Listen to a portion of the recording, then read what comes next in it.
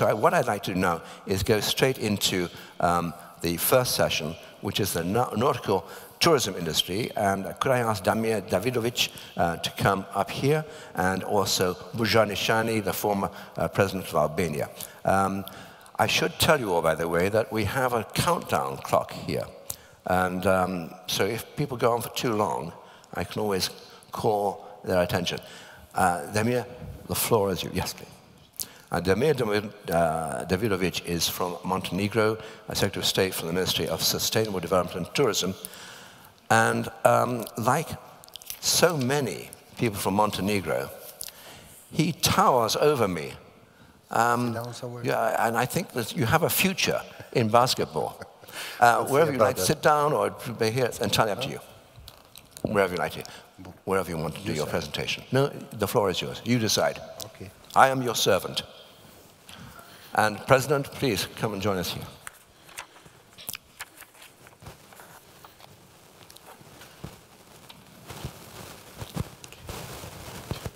Mr. President. Well, good morning, everyone. I have to say immediately that, guys from institutions do not like the clocks, but having some parliamentary experience, I'll try to keep it short. So allow me first to thank you for the invitation. And I'll do it, I imagine this fairly quickly. I'll inform you a little bit about Montenegro, Montenegrin tourism, about the capacities that we have on marinas, about some of the investments that we have in the country that has actually transformed and actually, first of all, create the possibility for strong development of modern nautical tourism, but development of Montenegro as a touristic destination. For the last 15 years after regaining independence in 2006, Montenegro has the growing number of tourists and the growing number of overnights. Tourism is very important for us. It represents 24% of the Montenegrin GDP. And the times are good. We finished last year with close to 20% of the increase in the number of tourists and some 13% increase in the number of overnights. 56% of all hotel beds in Montenegro are in the 4- and 5-star hotels. We have some 460 hotels and 44,000 beds, so to say. And of course, standing here in Germany and giving you all these numbers, that honestly does not seem a lot, but for the ones who don't know, Montenegro is a country whose size is 13,000 square kilometers, and we have 625,000 inhabitants. Besides being that small, we are also seeing some of the most important brands being present in Montenegro. Last year only we opened up 49 new hotels. We are also home to some of the largest investments in Mediterranean. Just in the Bay of Boca, the 3 largest projects, the total investments are more than 3 billion euros. When you put that into the context of our economy, which is 4.8 billion euros, it really tells a lot. And I'm not speaking about probably dozens of other smaller projects. Last year Montenegro was visited by some 5,000 yachts. We have 293 kilometers of the shoreline. We are very proud on the Bay of Boca. Bay of Boca is the place where all of these large investments are currently being developed. It is, we like to say, the only fjord of the Mediterranean. It's under UNESCO protection. Kotor, the city of Kotor, is also under UNESCO protection. And honestly, in a very small space, you can find everything from Roman mosaics to Austro-Hungarian fortresses to the old cities with a very long and traditional naval history. Regarding the marinas, the great change in Montenegro happened immediately after independence when we signed in 2006, the government signed the contract.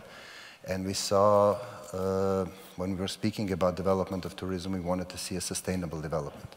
So what we have done at some locations that were military locations, that were industrial locations, military shipyards, barracks and so on, we decided that we want to transform that. So the first contract was signed in 2006 with Porto Montenegro, and they opened in 2010, expanded in 2015.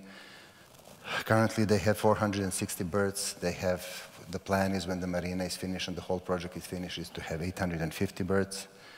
Out of those 850 berths, 311 will be only for super yachts, which is going to be the biggest offer in one place on Mediterranean. In 2017, they were awarded the first platinum-rated marina by the Yacht Harbor Association. Last year, they had increase in the length of the yachts that were coming to the marina for approximately 3%, but the duration has increased for 60%, from 33 to 53 days. They are continuously investing. Last year, Marina had 14% more capacity than the year before. What we are also very proud of, and besides the similar project to this one, is that Porto Montenegro, together with Damen, have the contract, and we are expecting them to create the Montenegro yacht service just across from the bay where we had a traditional shipyard. That place is currently being cleaned to make it sustainable, having in mind that it was a shipyard, it was polluted to a certain level, but it is being cleaned now, and we plan to have that Montenegro yacht service. The second project, and altogether Porto Montenegro as such, it's not only marina, it's a project in which has been invested so far around 560 million euros. The other one is Marina Porto Novi. It was opened last year, just at the end of the summer. It has 238 berths. They can receive up to 120 meters long yachts. What is interesting with regarding to this project, it's also that it's a touristic project. The total value of the project, they began with 280 million euros, but now they are over 980. Out of those 980, some 600 has already been invested. We are expecting for this project, they opened Marina last year. This year we expect them to open the one and only resort in Europe, which is going to be very, of course, high-end. And what is interesting, their position is close to the entrance in the Bay of Boca. So having in mind the other projects that we have, so in 2023 on the entrance of the Bay of Boca, on one side you will have one and only resort with the marina, and across from them you will have Ritz-Carlton Resort, because this is also the project that is being developed. Luštica is another one that's the third of those projects. Its investment on 1.3 billion. So far some 200 million has been invested. The plan for the marina is to have 176 berths. Currently they have 85. They also provide the full maintenance and service. And at the end, we have the port of Kotor.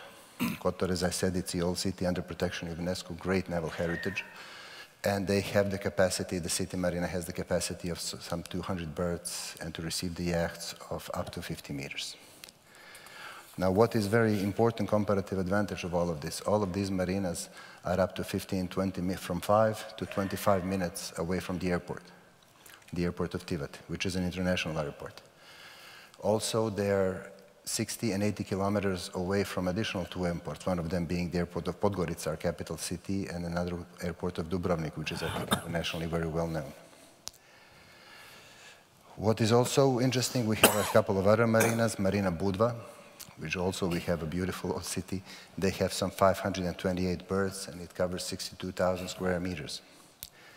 There was initiative from their side to modernize the marina. It is being currently considered by the government, but definitely the huge potential, because this is the marina which is, again, next to the old city, next to the beach, and its location is in the city of Budva, which generates 40% of all tourist income in Montenegro year on year. Another one for the old port city, I would say, is in Marina Bar, which has 450 berths and some 250 dry berths. It's a traditional port town. They also have excellent history. They have the old town and tradition. You will notice every city that I mentioned on the Montenegrin coast has an old town, but it's really like that. It's a huge tradition of trade and naval history altogether. We have some smaller ones. The last one, which we are expecting to be open, is the one also in the Bay of Boca with some 156 berths, and it's Lazure in Meljine. We have plans for a couple of smaller marinas, so to say, and all of our spatial planning has created preconditions to have on the sides of Montenegrin coast, from the south, Dulcinj, where we have beautiful sandy beaches, to the north, where we have the city of Herceg Novi, where the Porto Montenegro is being located, to create 4 more marinas with an average of 150 berths. And this is all the technical data, but what I would like to say, because I'm sure I have used most of my time, is really what this has meant to us and how this contributed to the economy. For us, it is important to say that because everything that I have just mentioned and all the investments that are going on, they represent the materialization of the vision that the government had some 15 years ago when we went into this project. Their importance for our economy is immense. The moment when the contract for Port of Montenegro was signed and the moment in 2010 that the marina was opened, it really created another benchmark to which we have measured all of our future successes in Montenegro. It helped us a lot on visibility. It helped us a lot on sending the message, because anymore we were not talking about the government policies and strategies, and we were not talking about the projects in the pipelines. We're talking, and people were able to see that we have a modern new marina that represents a new standard of how we see the development of this kind of industry in Montenegro. That also helped us a lot in bringing in the brands to the country. I mentioned some of them. The newest one is the one and only, the first came was Amman, Ritz-Carlton, Hilton, and all the region, and so on and so on.